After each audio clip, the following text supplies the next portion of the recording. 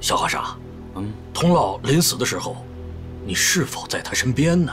在啊，这几个月我都在他的身边。那破解生死符的宝诀呢？宝诀啊？吴先生，哎，你干嘛？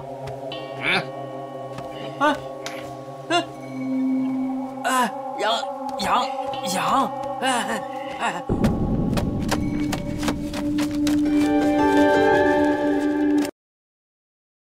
我的画，这不是王姑娘吗？带着画是个姑娘。王姑娘，谁呀？这是小和尚，对，带着姑娘的画呀。表妹。对呀。小和尚，童老临死的时候跟你说了什么？你要知道他说什么干嘛？不要问我为什么，你就说他说了什么。好，童老他在临死前，但是不是他，不是他，不是他，不是他，不是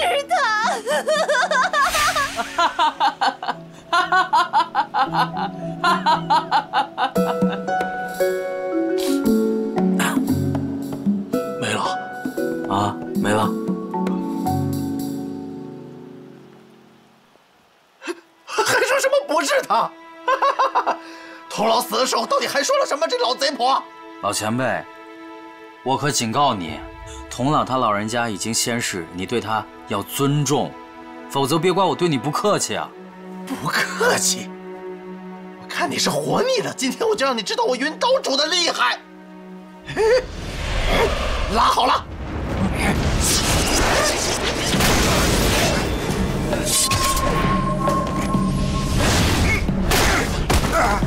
是周不凡，周不凡来了！周不凡来了！周不凡啊！小兄弟，童老在临死之时，除了说不是他，和哈哈大笑3声之外，还说了什么？他说：“梦中的姑娘，想见不想见？我心无挂念，便可指点你去寻那梦中姑娘的途径。”小兄弟，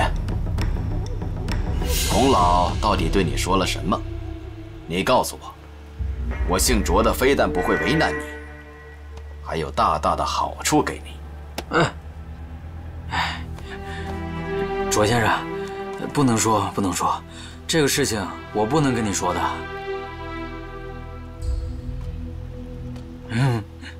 为什么不能说？卓先辈，这句话只和我一个人有关系，和你们诸位真的一点关系都没有，所以我没办法告诉你们。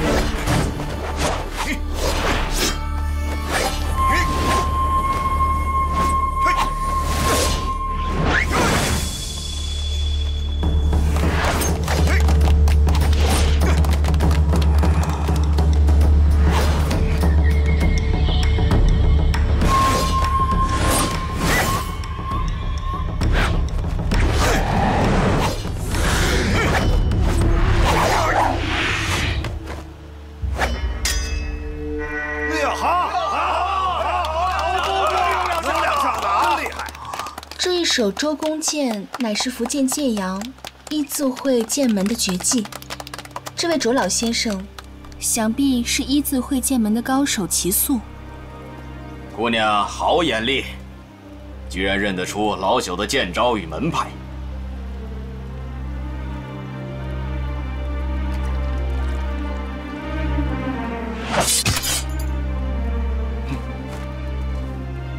小兄弟，你将童老的遗言告诉我一个人，我这几招剑法便传了给你。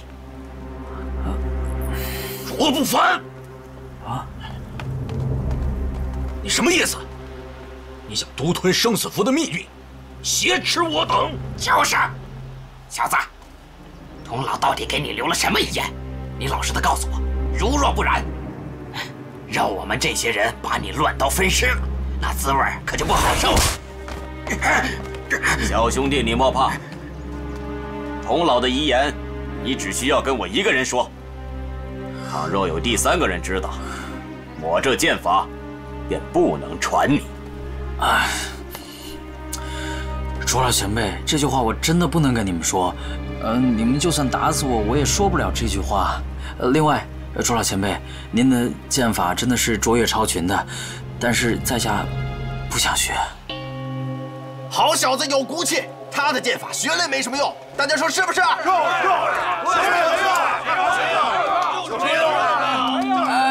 各位，我不是那个意思，我本是少林寺的弟子，我不能学他派武功的，我已经学了2门了，我就更不能学别人的武功。你们，我不是这个意思。小兄弟，你的心事我全明白。不，老前辈，我自己来。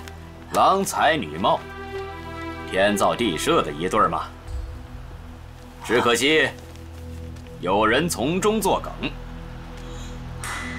你要想称心如意，却也不易。这样吧，由老夫一力主持，将这位姑娘配了给你做妻房。今晚便在这灵鹫宫中洞房。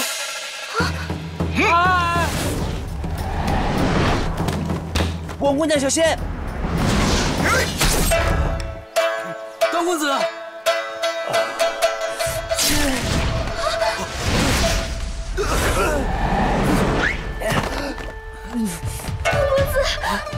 段公子，段公子，你没事吧？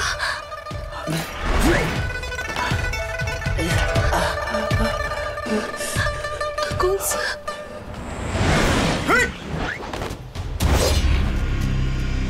王姑娘，我要死了！祝你和慕容公子举案齐眉，白头偕老。不，公子，你别这么说，你会没事的。你为了我才……王姑娘，你是为了我才流泪吗？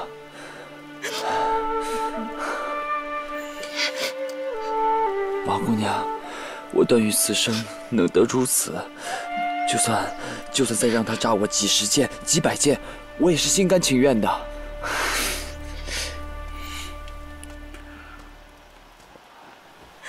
段公子，段公子，段公子，别我马上就要死了，王姑娘，王姑娘，你死不了啊！王姑娘，你也不用太过伤心，段公子这伤3、4天就能好了。你说真的吗？他死不了，3、4天就好了，连药都不用敷。臭小子，你找死！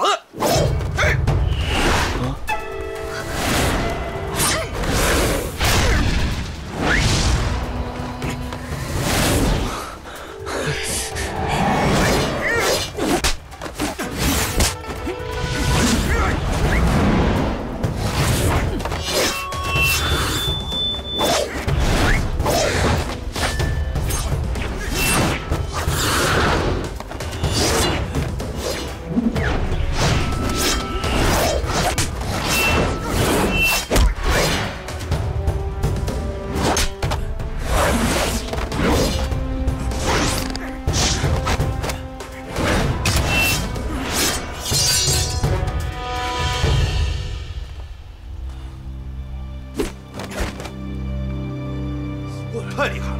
是，连仇不凡都打不过，就是仇不凡都败，可不是吗？山不可测，非凡呐！深藏不露，真是恶厉害，真太厉害了！卧虎藏龙的，就是太弱了，打不过，连仇不凡都打不过，就是。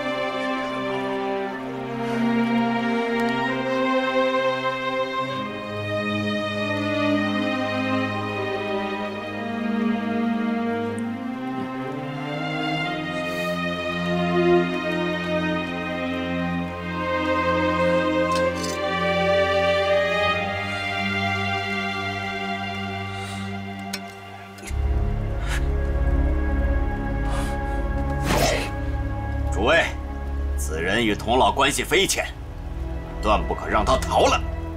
大家先一起上，将人擒住，再做打算。好。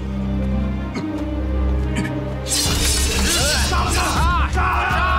杀了他！干什么？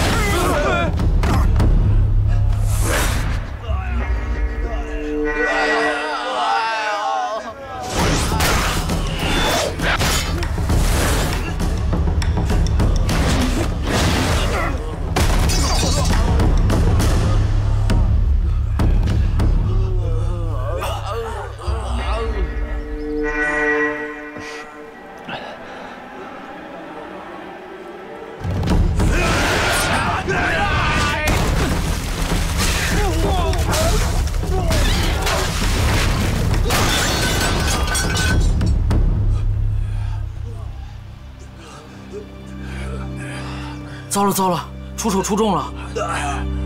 哎呀！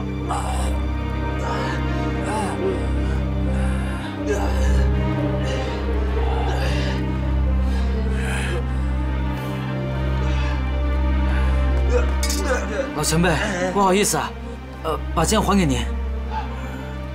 我卓不凡终日打鹰，不想今日被鹰啄瞎了眼。小兄弟，果然身手不凡。 老前辈，佩服，佩服。后会有期。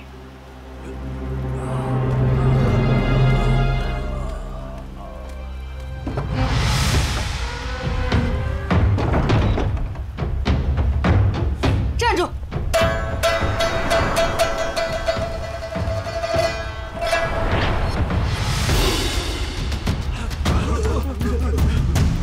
灵鹫宫是什么地方？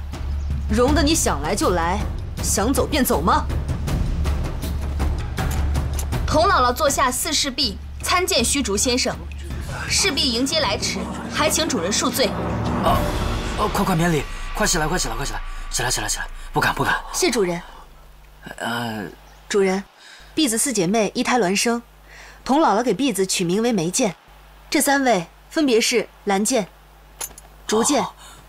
菊剑，适才遇到各部姐妹，得知诸般情况，现下婢子已将大门关上，这些大胆作反的奴才该如何处置？还请主人发落。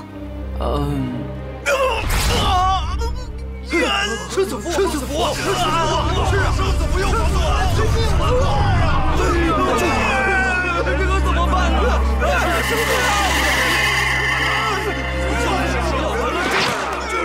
难说我看，你看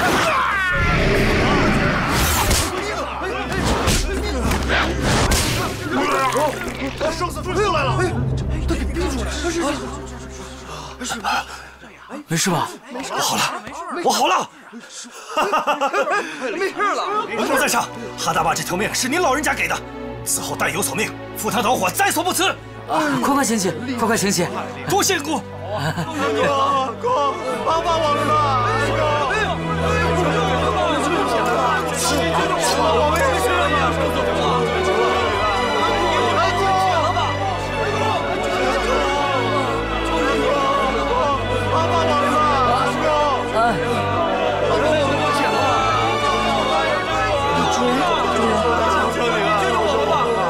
主人小心！各位听我说，我会制生死符，只要你们告诉我中在哪个穴位上，告诉我，我会一一为你们诊治的，好吗？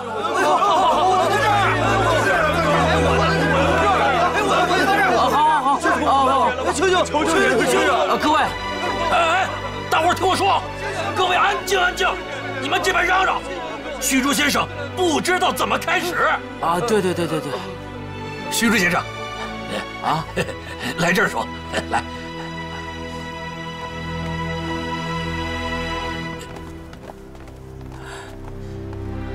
各位，在下不才，承蒙童老前辈传授了这破解生死符的法门，只要是知道中在哪个穴位上的，我都能一一诊治。这不知道中在哪个穴位上的话，在下辨认穴位的方法还是尚为肤浅的。但是，只要你们不着急，给我一些时间，我一定会找到方法，直到给你们治好为止。